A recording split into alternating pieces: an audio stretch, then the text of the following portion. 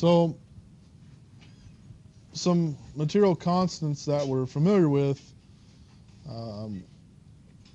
as a function of this strain tensor, right? So we've already defined stress previously. Now we have a notion of strain, and we can come up with some of these material constants from that. So our typical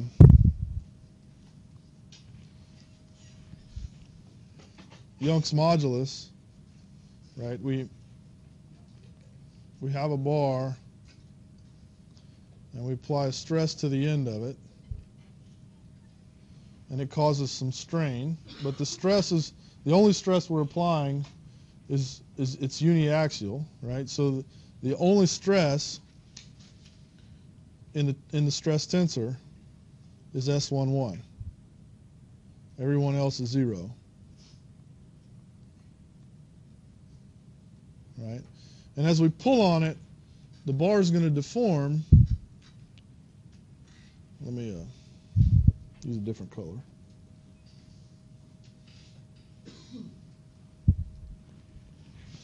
So we're going to pull on the end of it, and the bar is going to deform.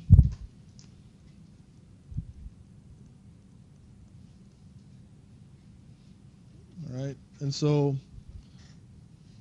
it's going to be strained sigma 1, 1. It's also going to be strained in the other two dimensions, right? It's going to be strained in the other two dimensions, sigma 2, 2 and sigma 3, 3, but those guys are going to cancel each other. And so what you're left with is just this, and it's this ratio that is your Young's modulus, right? So we're all familiar with that. And that we have stress versus strain, and we have a linear line like that, and the slope of that line is the Young's modulus. And in fact, in your lab last week, you measured that guy, right? Or you inferred it. You actually measured force and displacement, but you inferred Young's modulus, right? So then the bulk modulus, just so if the Young's modulus is the ratio of uniaxial stress to uniaxial strain, the bulk modulus, and we've already talked about this when we talked about compressibility, right? But the bulk modulus is the ratio of the mean stress, the mean volumetric stress or hydrostatic stress, over the volumetric strain. So the mean stress is 1/3 the trace of the stress tensor, right? So the volumetric stress is the trace of the stress tensor, and there's 3 components, so we're going to divide by 3 to give us an average, okay? And that'll give us the volumetric stress. We divide that by the volumetric strain, and that's the bulk modulus. So this is material's resistance to hydrostatic compression, okay? So the shear modulus, then if we take our little cube and we deform it in a pure shear like this, then the shear modulus G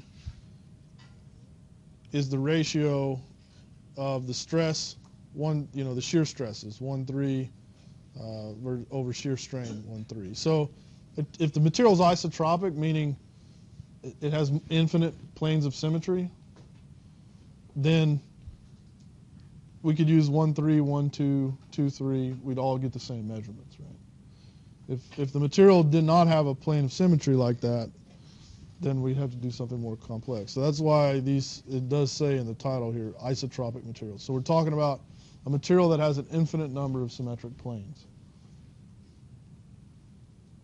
Okay? And so the Poisson ratio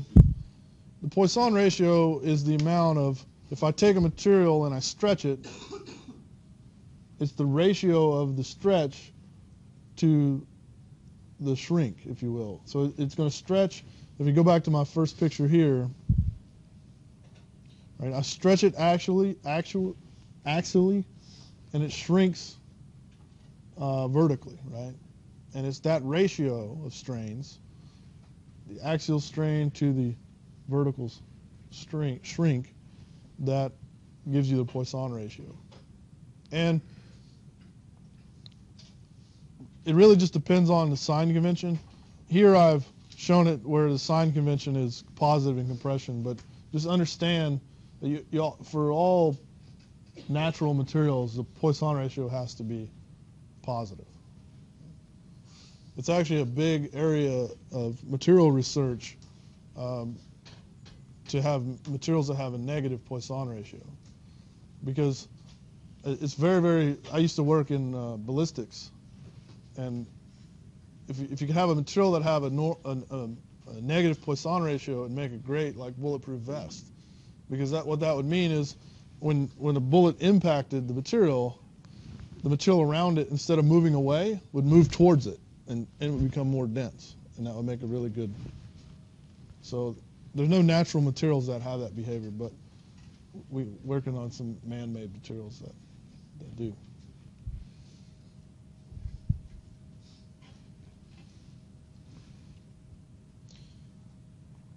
So here's a couple of kind of typical Young's modulus values in gigapascals. So that's 10 to the 9th, right? Pascals for a couple of different types of rock. These are histograms.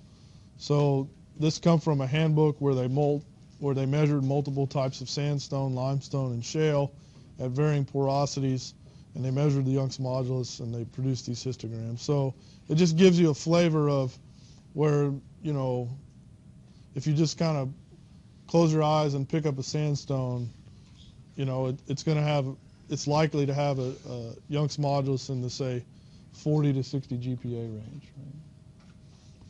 It's, you know, a limestone would be more in the, you know, 25 to 65 or 70 range.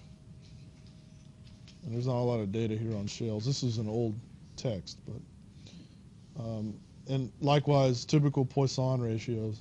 So again, you know, Poisson ratio is always written in a fraction. So, you know, what you can think again, it's the ratio of axial stretch to vertical strength, or, you know, let's say horizontal stretch to vertical shrink.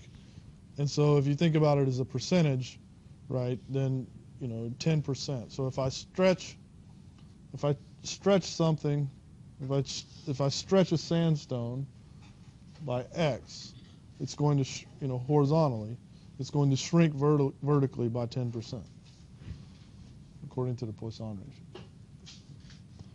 And so this is pretty typical. Most rocks have a Poisson ratio between 1 and 3, and you know, metals would be between like 2 and 3.5, something like that. What if the Poisson ratio was 1/2? Huh?